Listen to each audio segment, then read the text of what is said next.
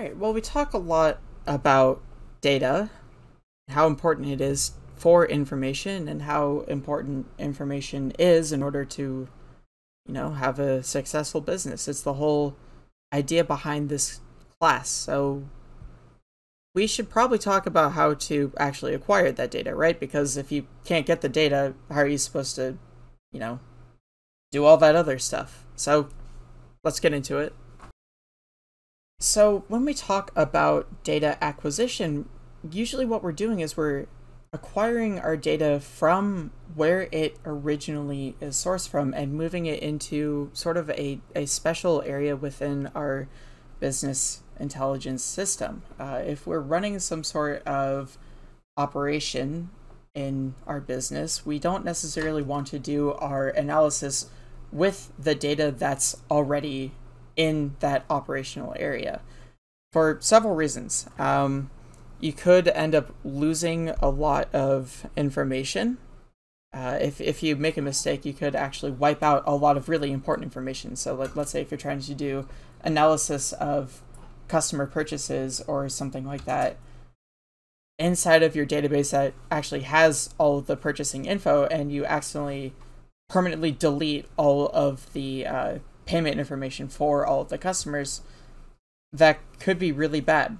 So we want to, rather than actually keeping everything exactly where it is and doing the analysis there, we actually want to take that data and move it out to somewhere else that is specifically designed for working on actual data analysis.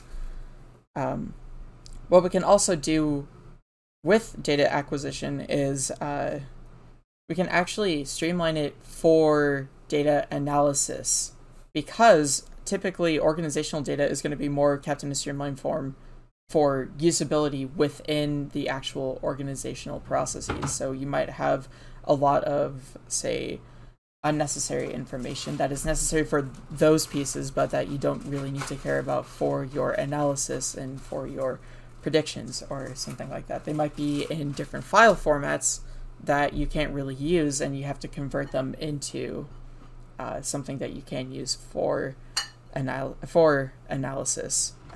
Data, especially when you have data that's not necessarily intended for people to be looking at, data tends to be kept in forms that are very, very specifically meant to be passed around easily between computers, and that can make research really difficult. So we actually have to worry about pulling the data out of there and transforming it into something usable for us. It can be fragmented across several systems. Maybe you have stuff like, if you're trying to figure out what pages customers are visiting as well as the stuff that they're buying, right? You're trying to look at the entire path they take through your website before actually buying something. The pages that they visit might be in a completely different place than the actual purchasing information, the products that they bought, and maybe more information about the customer demographics and that kind of stuff. So all of that could be kept completely separately. And then finally, you need to actually have your own dedicated processing power for data analysis, because it takes up a lot of processing power.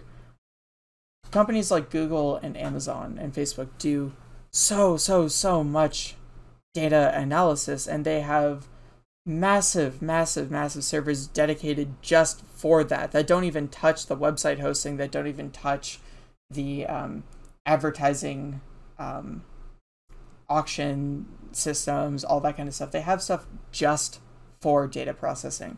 And that's the kind of thing you need to worry about as well, is you need to be able to dedicate hardware just for data processing, so you're not getting in the way of the other things that are happening, or you're not slowing down your own processing. You want your processing to be as efficient as possible.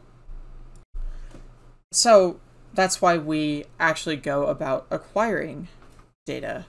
And data acquiring is all about obtaining data, so you actually have to get it from somewhere so that you can use it. We need to clean the data up. We need to actually transform it into something we can use, something, get rid of anything that's unnecessary. Maybe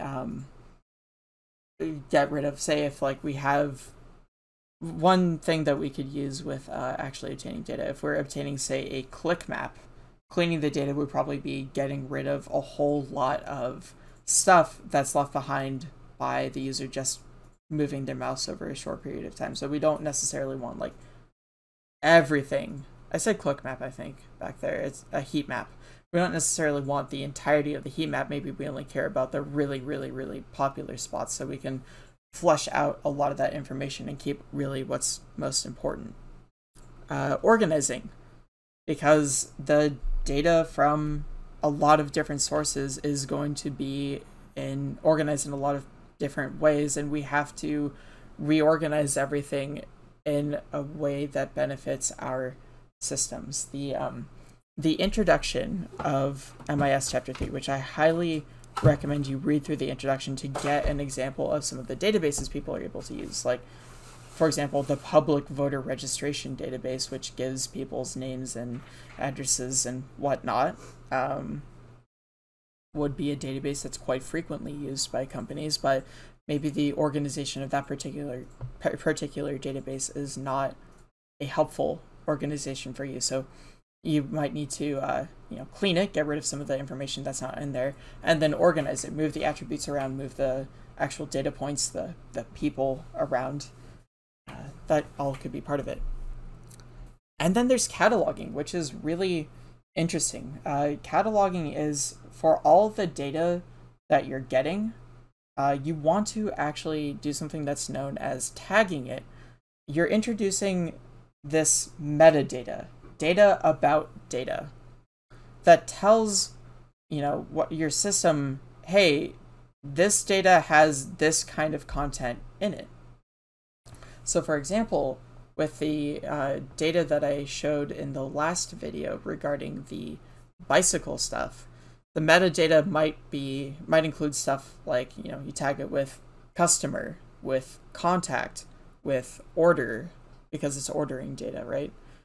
Parts numbers, all that kind of stuff. Useful information that might make it easier for you to find later if you're trying to search through your databases for that particular data. Cataloging is an extremely important piece of data acquisition, because if you can't find the data you obtained, you might as well not have obtained it in the first place. So because we don't analyze our data in place, usually what you do is you extract that data and you send it to your analysts. If you're in charge of actually doing the extraction and all that kind of stuff, you're going to send it to your analysts. But you need a place to hold it in the meantime, which is where the data warehouse comes in, and it's a facility for data acquisition. Now, this could be a facility in terms of this warehouse is an actual building full of servers with data on it, or it could be, we dedicate this one little computer in our business in order to hold the data that we're using right here. Facility isn't necessarily literally a facility. It depends on the need for your business. And this is a general idea of what a data warehouse does, is it's taking all of this information here, the operational databases, the purchase data and the social data, and it runs it through some process that does all the extraction and cleaning and preparation for analysis. And then it has to save it somewhere. The DBMS would be a database management system. So you keep it in the data warehouse's database so that it can sit there and until it's ready to be used. The data warehouse metadata is also really important. That's that metadata that I talked about when we were talking about cataloging. What you would do if you're a analyst who is looking for a particular piece of data is you would go into the data warehouse metadata and you would search that sort of like you would a card catalog in a library. Whether that's a physical card catalog if you're used to that, or one of those computers that essentially acts like a search engine within the library, which is more modern. But regardless, you have this metadata that you search through so that you can actually find the right collection of data, and then you can fish that collection of data from the data warehouse database because the metadata helps you understand where it's actually contained. And then that business intelligence tool side of things is actually that is how business intelligence users access the data from the warehouse. They use a tool in order to pull the data from the actual database. So the tool talks to the data warehouse and says, hey, can I have this database? The database will check, okay, are you authorized to use it? Do we even have the data that you're looking for? Yes, good. Here's what we have. We can give it to you, and that kind of stuff. So that goes back to the tool, and then the business intelligence users can actually use that data. Now, I briefly mentioned purchase data in that last picture. Purchase data is, well, data that you can purchase, and there are a lot of databases that are out there for data that you can buy. A lot of companies make a lot of money finding and cataloging and giving and selling purchase data. And here's just some examples of data you can get super easily. Name, address, phone, age, gender, ethnicity, religion, income, education, voter registration, home ownership, vehicles, magazine subscriptions, hobbies, catalog orders, marital status, height, weight, hair, and eye color, information about spouses and children's information. You have a lot of information that you can get about your customers, and conversely, there's a lot of information that businesses can get about you. These are all contained in different databases, collected by companies and then sold to other companies so they can do stuff like market to you. Now, of course, data can be problematic. There's no one perfect database that's out there. For example, you can have values that are incorrect. That's bad. You can have missing values, not desirable depending on which values they are. We actually saw that database near the beginning of the last video that had some information missing about contact names and titles. That's missing values, and in that case it wasn't that big of a deal. Other cases there can be it can be a big deal if that data is really helpful, but missing data is pretty common. A lot of databases have a % missing from the actual vendors. The vendors are the people who sell data. Vendors will list a database as having a certain percentage of missing values, with a lower percentage being better. But typically it's not the worst thing in the world. Data can be inconsistent, especially if it changes over time. Stuff like party affiliation can change over time. Age, spouses' information can change. Any sort of medical related information can definitely change. All that kind of stuff. Things can change over time, so it's important to keep in mind how old that data is. The wrong granularity is a really interesting one, because granularity refers to the amount of detail that something has. So for example, you can have data that is too fine, it has too fine of a granularity, which means there's too much detail, it's too precise, and it's giving you all this kind of stuff that you don't really need, versus too coarse would be not precise enough. For example, if you are managing an online storefront and you have a record of every place that the user moved their mouse, not in the sense of like a heat map over multiple users, but you just have a log of the user moving their mouse across the entire website without any of that page information, product information, that kind of stuff, that could be too precise, because you don't necessarily need to know exactly where the mouse is at all times. Maybe what's most important is the actual click, right? Or in a physical store, if we have cameras that monitor the movements of customers, do we care about every single thing that a customer does? Do we care about every single step they take, every head motion, every single like stretch they do or something like that? Or do we really care about what products they're looking at? You know, like what general areas of the store they're hanging out in, and then what items they eventually buy. So the, you know, keeping track of all of the customers' movements might be too fine of granularity versus the just keeping track of what they're looking at and what they're buying would be a better amount. Too coarse would be not precise amount. An example with the online storefront and actually the physical store too is that if you only record that a customer, whether or not a customer bought something, not even what they bought, just whether or not they bought something, that would be too coarse, because it would be more helpful to know what they bought, right?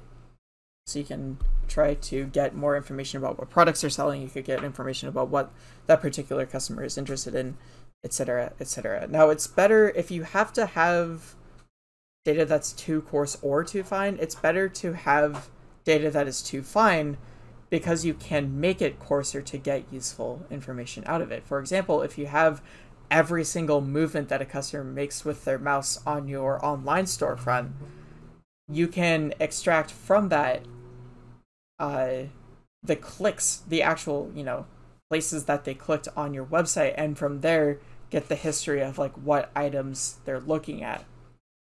Versus with too coarse, if you only know that the customer bought something or that the customer didn't buy something, you can't get more information out of that. And then finally, you can have too much data in terms of too many attributes. Sometimes you don't need to know every single piece of information that's out there about every single customer. Or you can have too many data points. You can be trying to track too many customers. And the downside with both of these is that it heavily increases the amount of processing time when you're actually trying to analyze it, especially if a lot of that information is just unnecessary. So with the attributes, you can actually just remove the attributes completely. It's very, very easy to do.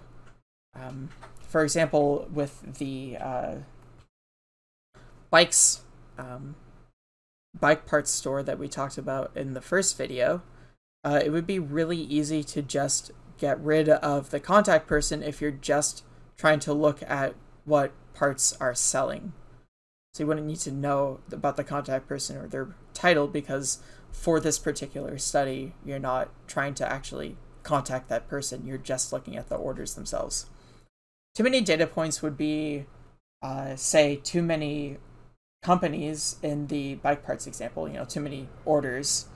Or it might be, say, if I'm trying to keep track of student performance over multiple classes, of multiple sections of a certain class, too many data points might be, I'm keeping track of too many students and I can't handle all of this data. And in that case, you can try to take a representative sample of your consumer base, trying to make that sample look like one that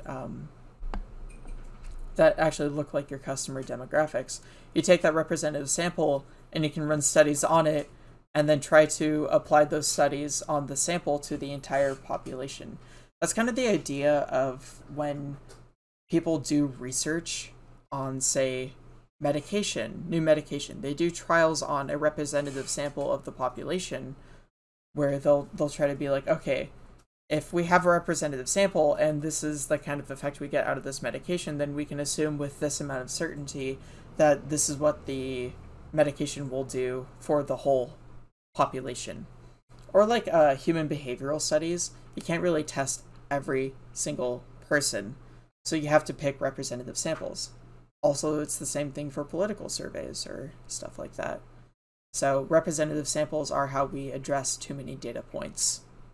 Now, there's a lot of different pieces of data out there, and sometimes you have a lot of data that's really helpful for a business as a whole, but individual pieces of that business might have a hard time using everything. A lot of that might be really unnecessary for them. For example, you might want to get all kinds of information about all of your customers. So you want to look at the things that they have bought. You want to look at the pages they have visited on your website.